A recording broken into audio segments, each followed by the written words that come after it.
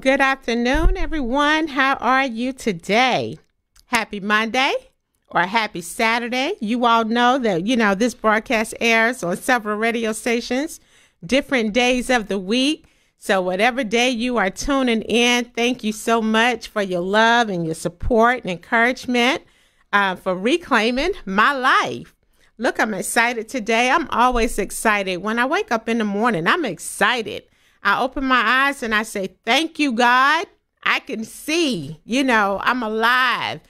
So how do I choose to live this day?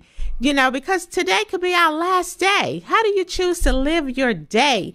You have to live your day as if it's your last. Even if you're not feeling your best, do something to say, God, thank you for giving me this day.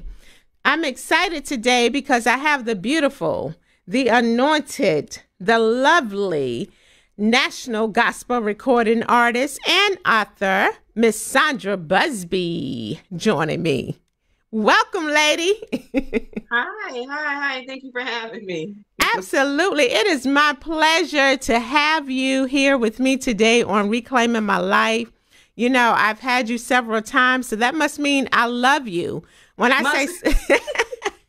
I had you on the show, Preach the Word Worldwide Network, on the television show. You came and you blessed our hearts in song and with your testimony. And today I want you to come in and just talk about, understanding life and its challenges. This is Sandra's book, Understanding Life and Its Challenges.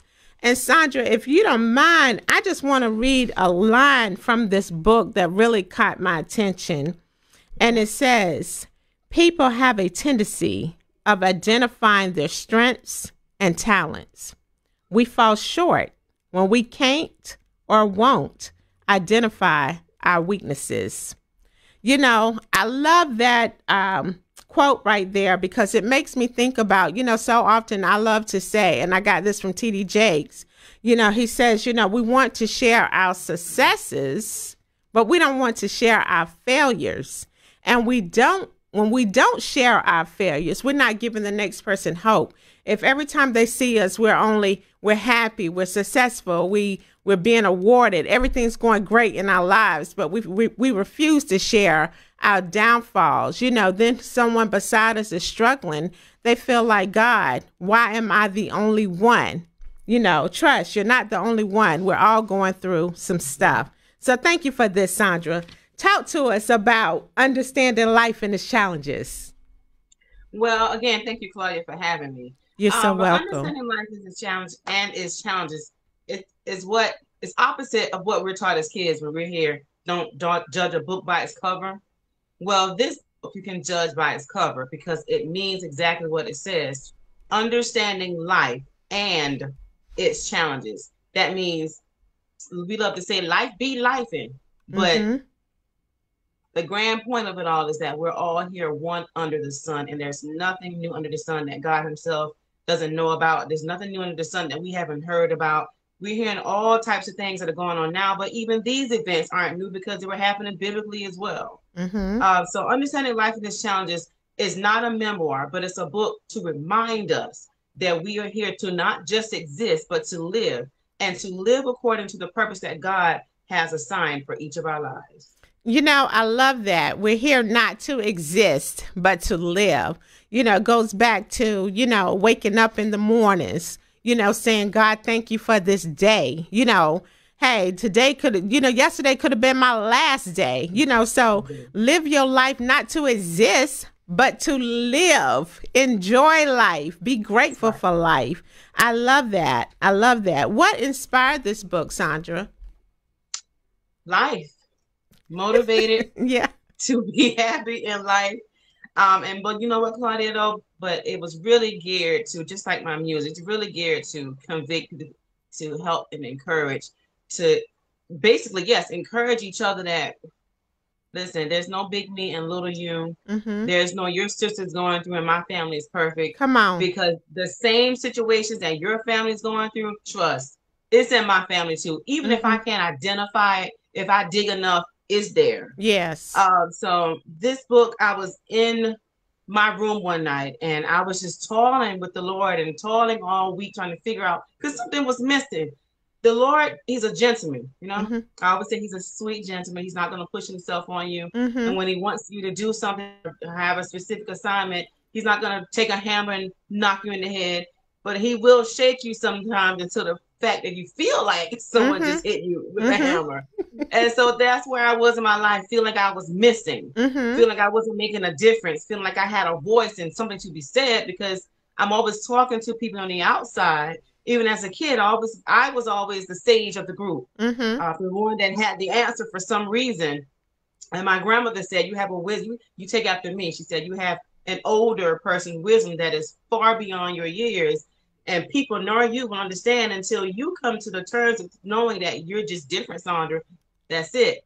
And so the Lord reminded me of that, and then I began to just write and say, "Well, Lord, what do you want me to say? I know I'm not supposed to be in the pulpit with the Bible." And He said, "No, I want you to write about it. Mm-hmm. Bring this situation up and then talk about it. But most importantly, I want my people to understand it's not just about how you go through the storm, like we love to say as a cliche, Mm-hmm. but it's Mm-hmm. what you learn from the storm. Because if you don't learn from your storm or your reason for your season, you will repeat it." Absolutely. I'm gonna have to stop you there because you said, it was like you were the voice. So when you said that, of course, you were the voice. You were the voice, for everyone speaking up, But also Mhm. for me, it took me to, of course, you're singing the voice. And then you also said, well, Lord, I know you don't want me in the pulpit, but you know what? He was saying, Sandra, yes, I do want you in the pulpit because, it might not be to be a preacher, a pastor, a bishop, or an apostle, but you're there, you're ministering through song.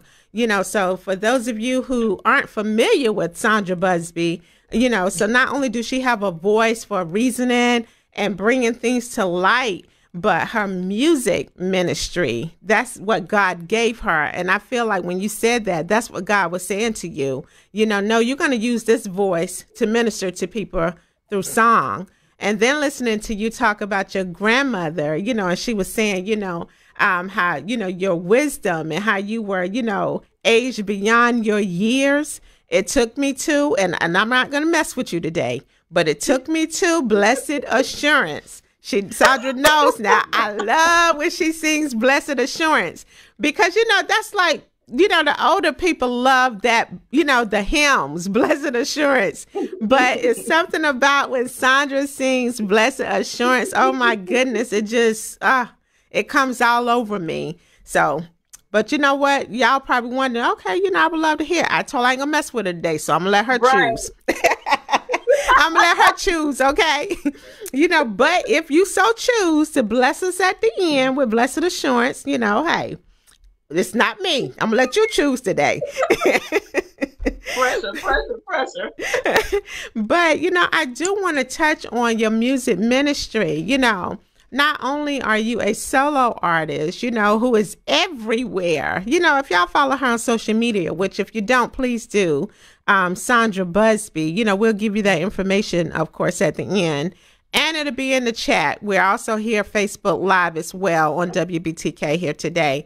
But Sandra, with your music ministry, you're everywhere and you're meeting some of the biggest, right? So tell us about this journey. How did you, look, as people can say, I started from the bottom and now I'm here. Tell us about it. Oh, well, I'm not going to say I started from the bottom and now I'm here. Claudia, I appreciate it. I have so much further to go. But yeah, it's been a long journey. That's why you're here, where you are now. That mindset. Okay. All right. You're right. Mm-hmm. You're so right. Mm-hmm. I'll take that back.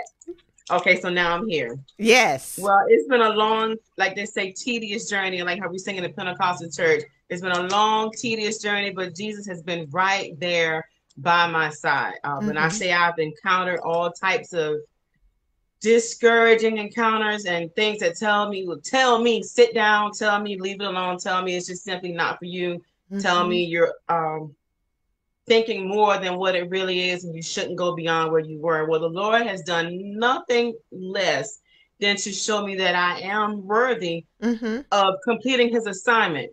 Rather, it's supposed to reach the masses across the nations, across the oceans, or not. My assignment is what my assignment is. And so I have done a lot of things that I didn't see myself Mm-hmm. doing, such as being on Dr. Bobby Jones twice. And Mm-hmm. I've met some outstanding people, Karen Clark Sheard, and everyone that I had to mention her name because I love her. So just in case she listening again. Um, so I have come in contact with a lot of beautiful people, and things have just been lining up in my path. And I'm always set with the question of Mm-hmm. how in the world did this happen? For example, our meeting, Claudia, that example right there was just what in the world? I Yes. called for one thing and then I end up talking to you and I was like, wait, this is the same group. We're in the same era here. So Yes.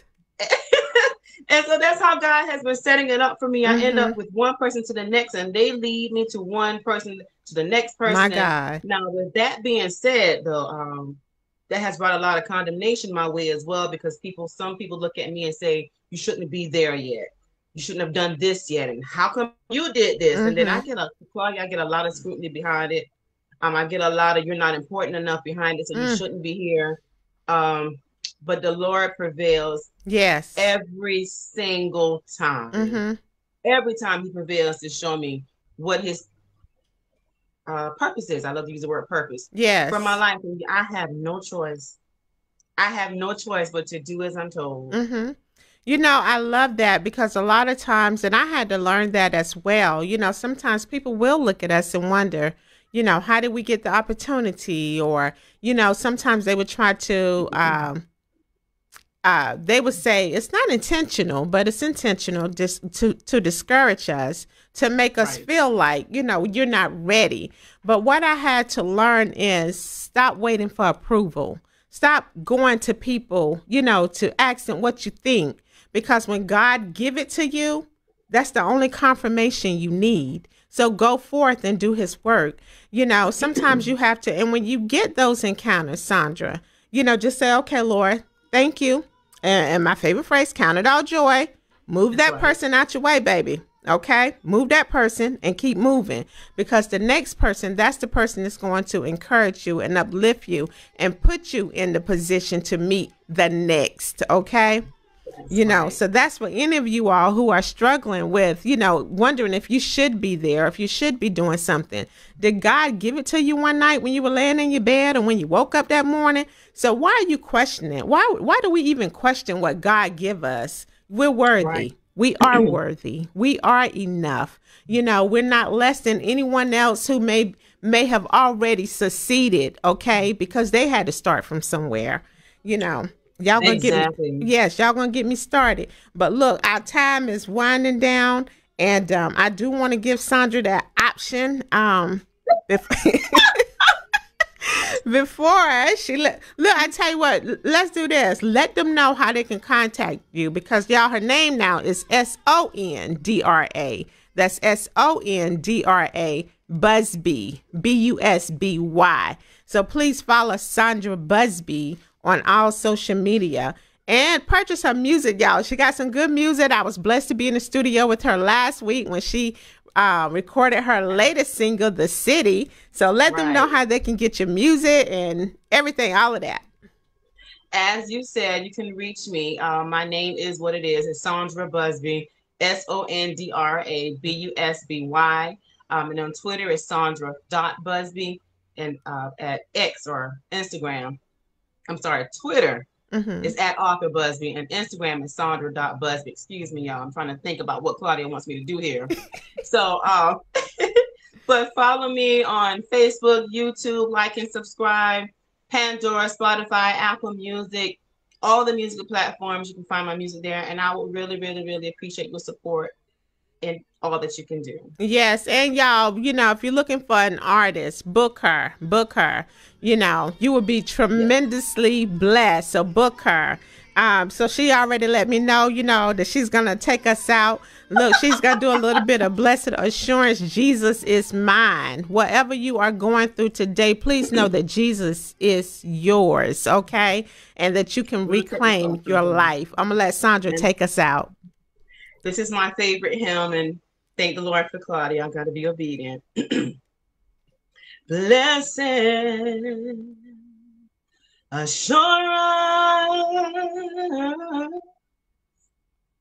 Jesus is mine, oh mine, and oh what a foretaste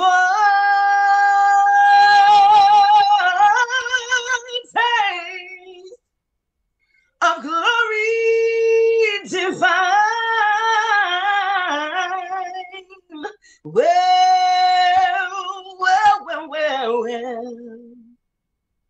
I'm an heir of salvation.